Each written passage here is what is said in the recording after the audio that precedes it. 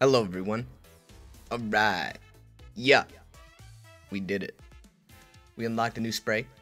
You unlock this for playing the downtown drop LTM. It's called Wings. So you got yourselves pretty much basically if you've already played the LTM or haven't, the LTM consists of you collecting a whole bunch of different coins and going through different passages, collecting shoes and basketballs and a whole bunch of different things.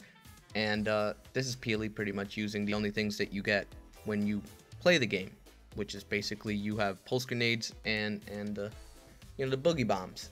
That's all they give you. You can't pick up guns. You can't play anything else.